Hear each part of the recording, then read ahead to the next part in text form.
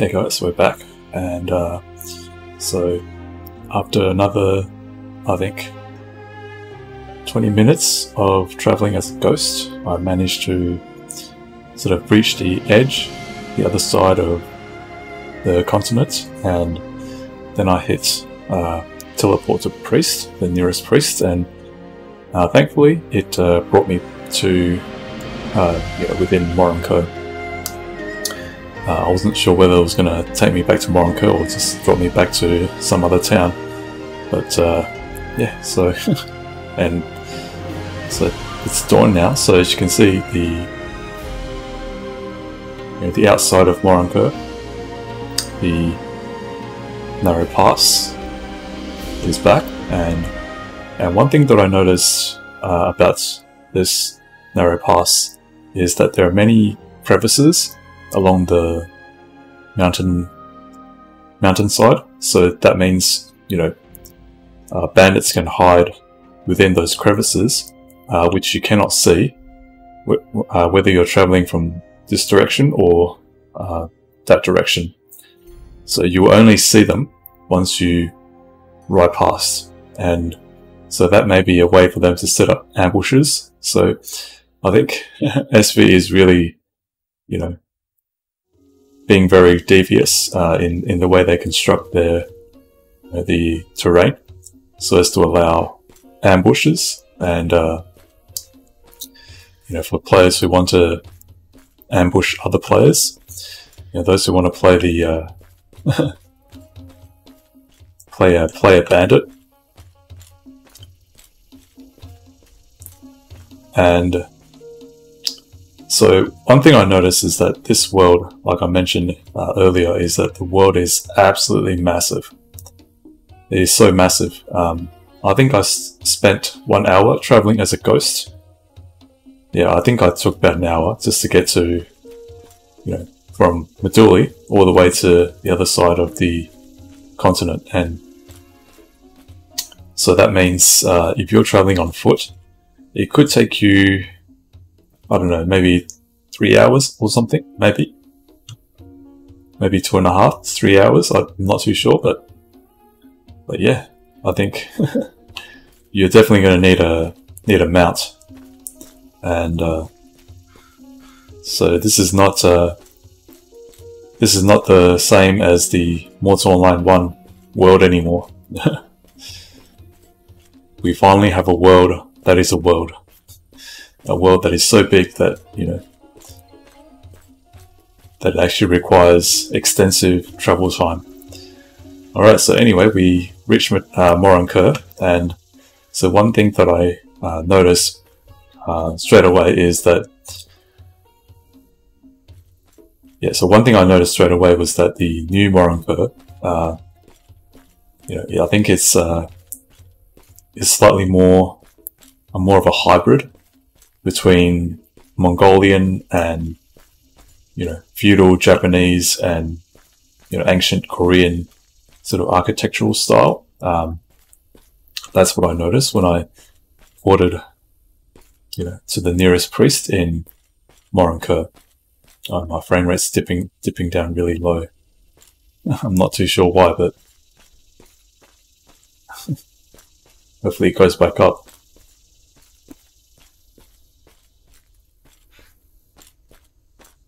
I don't know whether it's a memory leak or something. Hopefully not.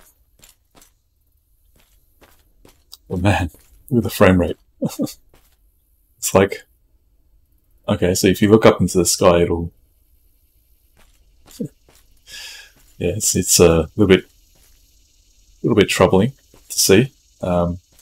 Hopefully SV can do some optimization work on this. But yeah, so one thing that's like I mentioned earlier, it's no longer the sort of very rugged and very ancient Mongolian sort of architectural style. I mean, you see this reminds you of I've been to Japan, and this really does remind me of the Japanese sort of architectural style. So I don't know, I think SV has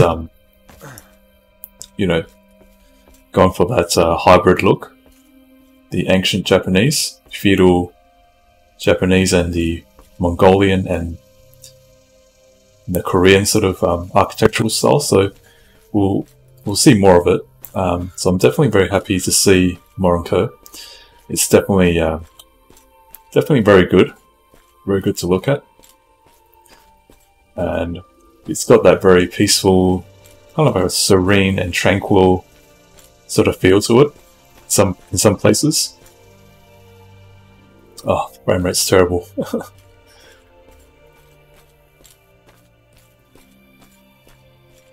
Hopefully it gets better. But man, what is going on? Okay. Right, so let's have a look at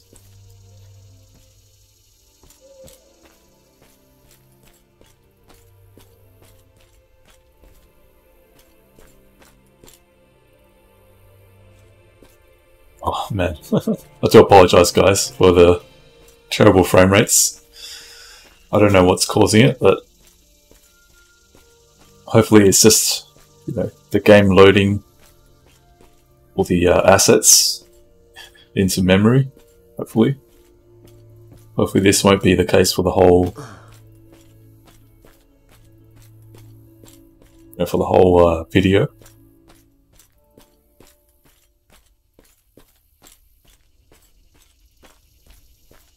Okay, I think it's starting to get a little bit better. No?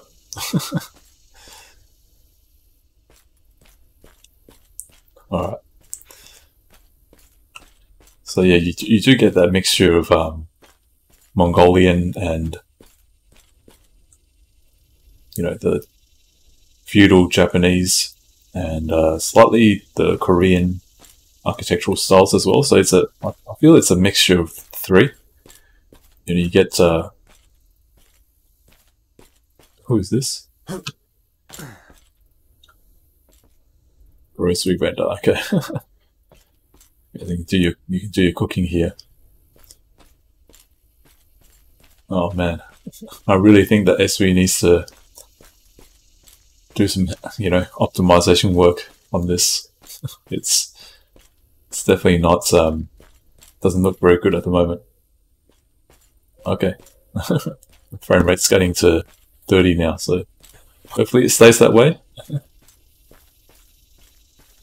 I don't know. It seems like it's certain areas that experiences a frame rate drop.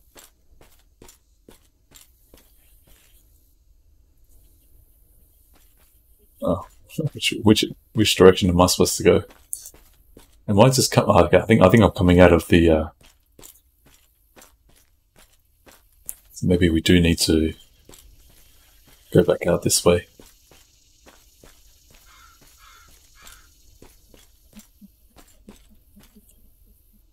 Oh man,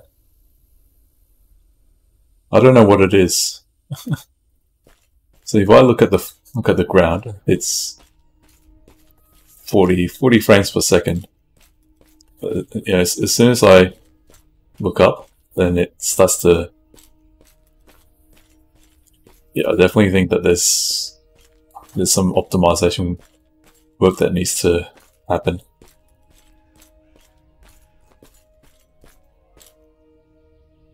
Get out of my town. They're not that it seems like the guys don't really like you, and I think it may be partly due to let me just show you. I think it may be due to standings. So I think if you increase your standings, then maybe. Okay, so I'm kind of neutral at the moment towards everyone except the Rizards. Okay. Alright, so I think if you increase your standings, then, you know, they might say, you know, they'll treat you better, hopefully. Let's see what we have in here.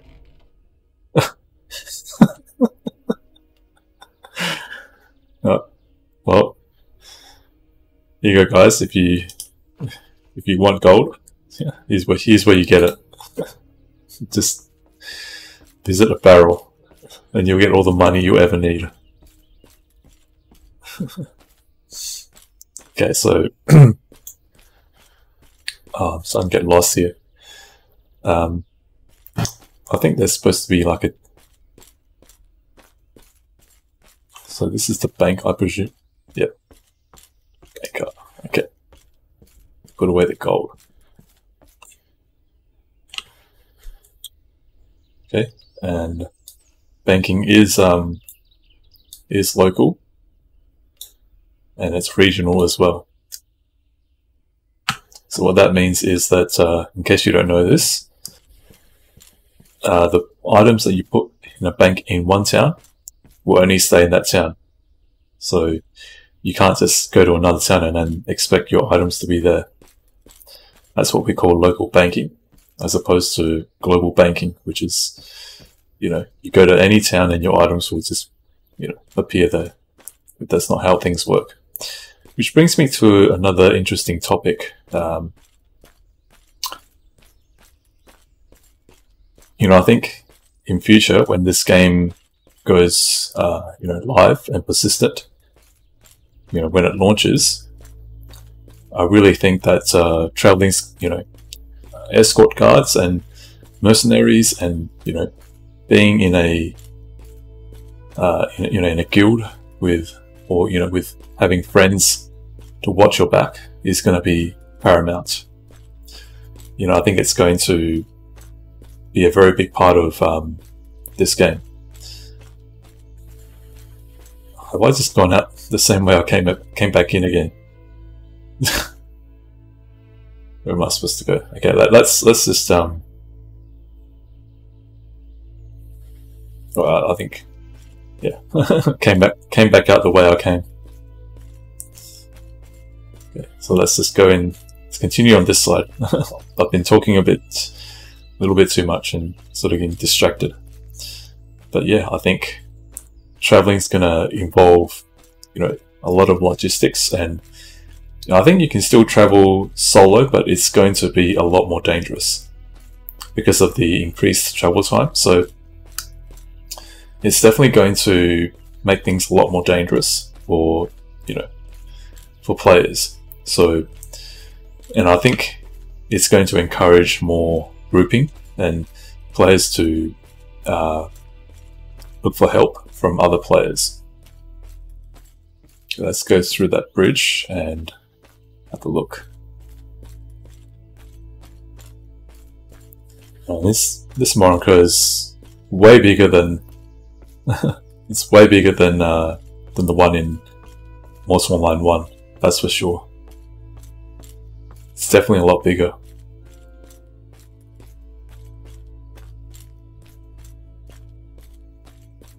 So presumably this is the...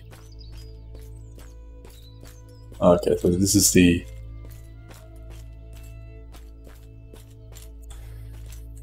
Wow. Very, very grand.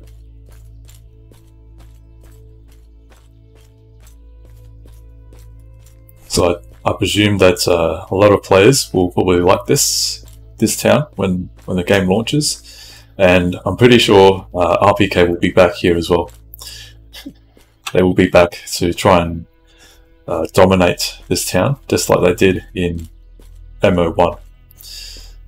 Yeah, I remember they actually ward off the town from the rest of the world, and they even set up a password at the gates so that you have to either know the password, and I think that later they changed it to you have to pay a toll. Pay like I think 2 gold toll to get through. So that was marginally better for me compared to when they had the password on, which pretty much prevented me from getting out, and I had to basically leave everything behind because I think I had a character.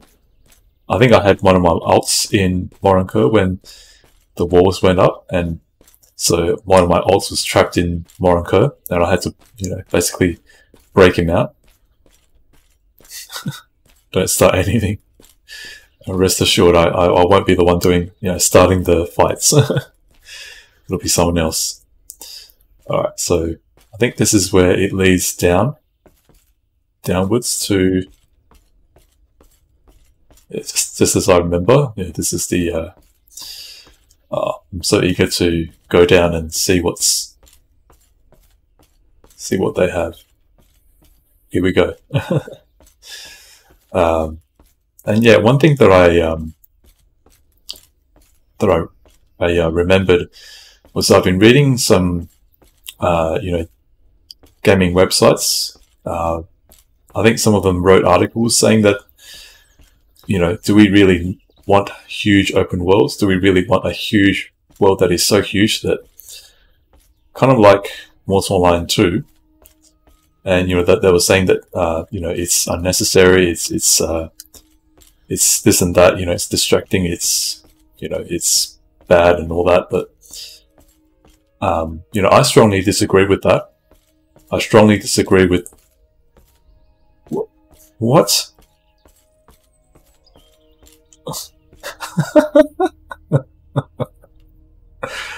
Oh man.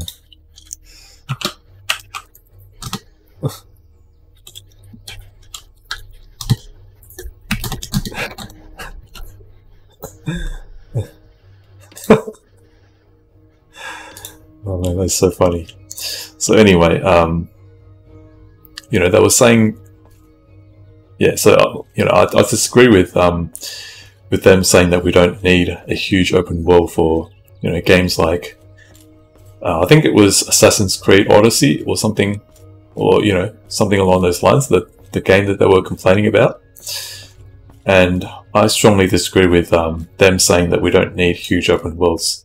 I actually think that a huge open world is what makes a RPG fun, at least for me.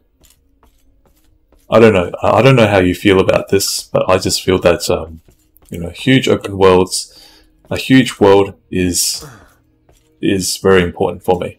I find that a small world kind of just kills it. And I do remember that Mortal Online 1's world was, I think they were limited in the size of the world that SV could create, but I could tell that they were trying to design the world in such a way as to make it seem that it's bigger than it really is.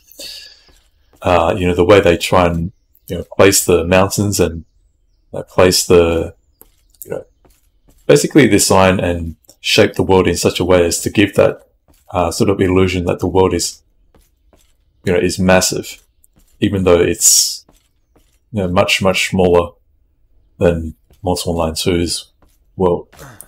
So yeah, that's just my view on huge open worlds. I really feel that huge open worlds is what makes the world a world. I mean, if you look at Skyrim was huge, and the game was hugely popular, and so was Oblivion's. Now, if you look at one of the Elder Scrolls past games, I think it was the Elder Scrolls Redguard. That was a much smaller scale world, and I think there were different reasons why the game didn't do so well, but I think one of the reasons why it didn't do so well, I think, if I remember correctly, was because of the world was small. It was a small scale world, and I think, oh, very nice sound effects.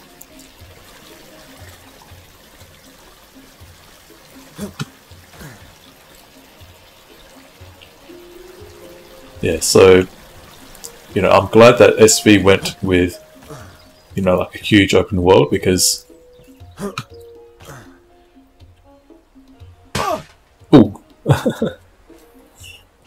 bad landing.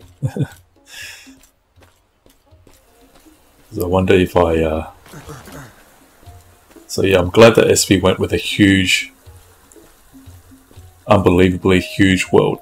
And it reminds me, when I was traveling as a ghost for like an hour, I saw places that were just, incredibly beautiful.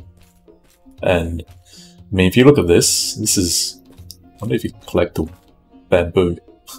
SV, please let us collect bamboo so we can feed the pandas. No, I'm just kidding. Yeah, I saw some places that were just absolutely beautiful, and you know, it's something that you have to see to believe. And wow, let me just look at the. Oh man! Oh, look at this! Look at this world! Wow! Oh yes! I could stand here and stare at it all day, but I won't, because yeah, if this game was live and persistent, it would just be like a quick way to get myself killed. So don't do that. When the game goes live, don't do it. Don't stand there and go AFK or anything. Okay, I want to just go down to the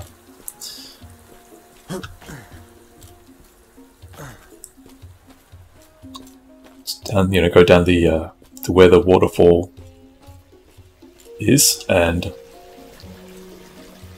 okay, so I don't think that SV is going to put graveyards in this game.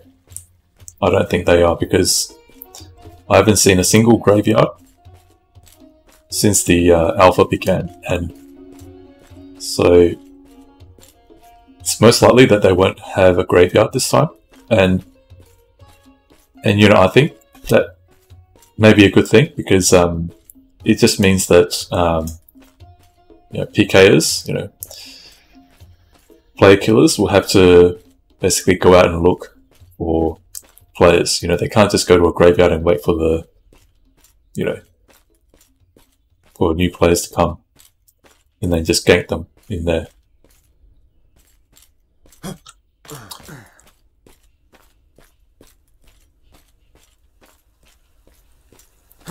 But yeah, this is looking very, very nice. I definitely like it.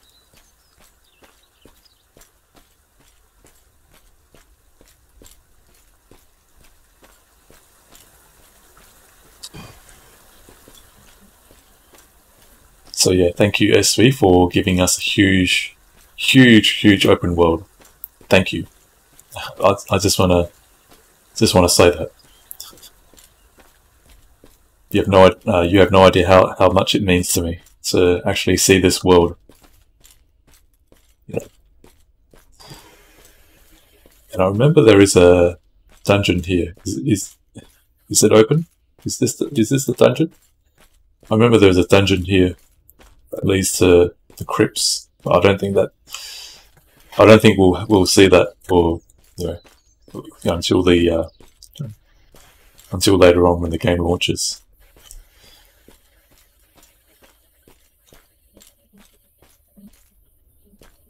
Okay, so it's definitely very, very different. However, you do have, you know, similar, you know, you kind of recognize certain places. You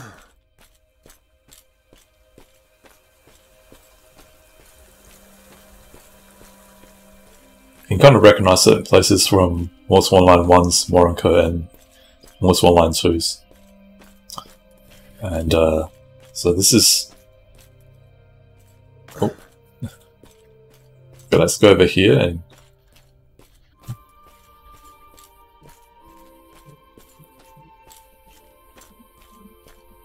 Yeah, so this...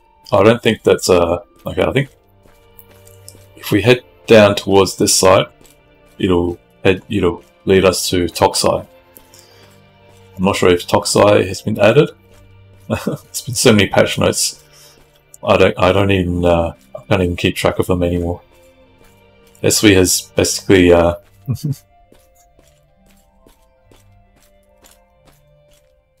outpaced me when it comes to them dropping patches into the game and me being able to remember what they've done.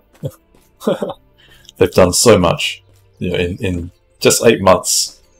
They've done so much, you know, and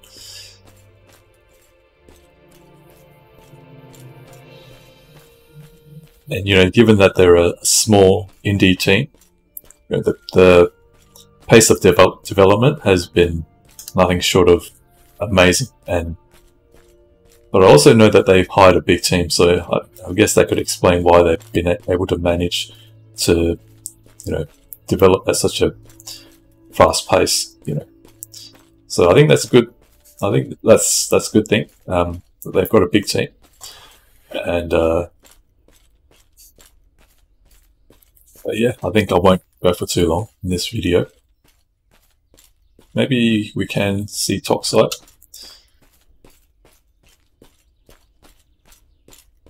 Yeah, so I think movement speed has been slowed down. However, combat speed is pretty fast still.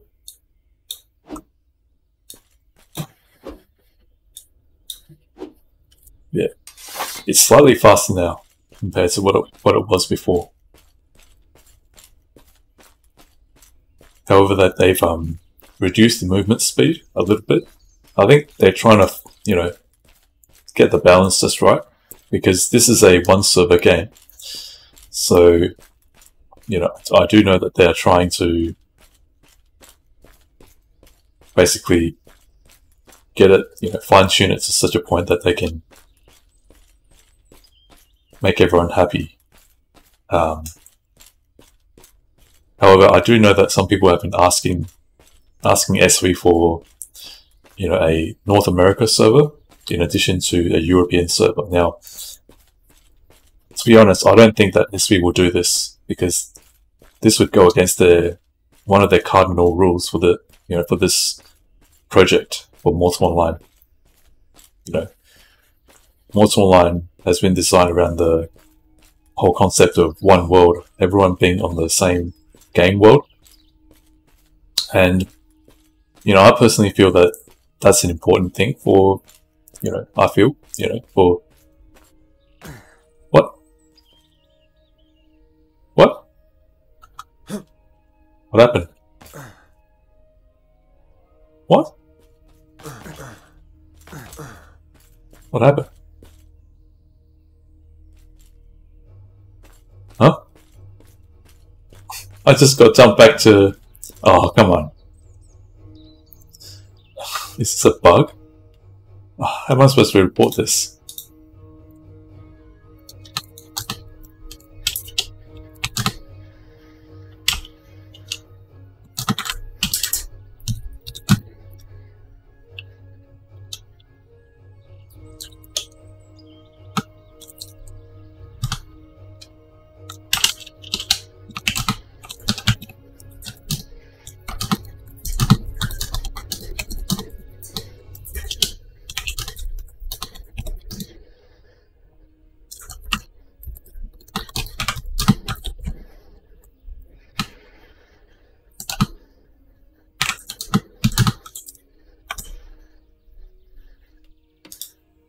I don't know if SV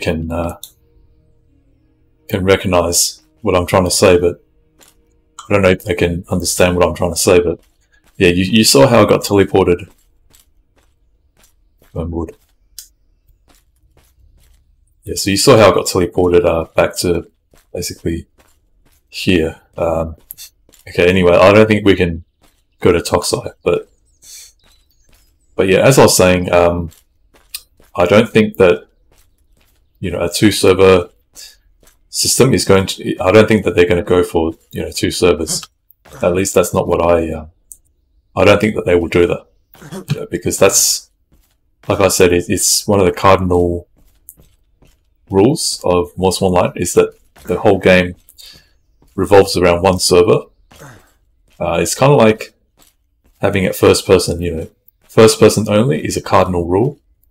And PvP everywhere, anytime, is also a cardinal rule. And a one server game is also one of the cardinal rules, if I'm not mistaken. So, yeah, I don't think that SV will, ever give us a North American server and a European server. I think they'll just stick to one server. And they're going to try and do everything they can, try every kind of, technique and system they can possibly get their hands on, and try and work it in such a way that that players' pings are sort of maintain at a relatively, tolerable levels. So yeah, that's what I think. But I don't know. I'm not one of SV's staff members, so I can't speak for sure. But that's just what I think. I don't think SV will ever give us a 2-server system. It'll always just be on that one server. And so I know that there are players who have set up polls, and I think there are people who want to see the game on 2 servers, but there are also those who don't want to see the game on 2 servers. And I can understand the reasoning and the arguments for and against. But yeah. So we'll leave it at that. I think we've covered quite a bit, and we've seen quite a lot as well, and I've talked on quite a number of things, but we'll leave it at that, But yeah, Morin Khur is a beautiful place, and so I'm sure a lot of players will want to be here, will come here when Morin Khur, when the game launches. And I'm sure RPK will be back as well to basically control this place. I'm sure we'll see RPK back here when the game launches. So, but for now, thank you very much everyone for watching today, and I do apologize for the the very low frame rates at the beginning of the video, and hopefully SV will do some optimization work on it so that it doesn't happen like the way it does now. But yeah, if you could please like, comment, subscribe, and share this video, and I will see you guys next time. Thank you for watching. This is Fine Gaming Connoisseur. Take care and have a good day.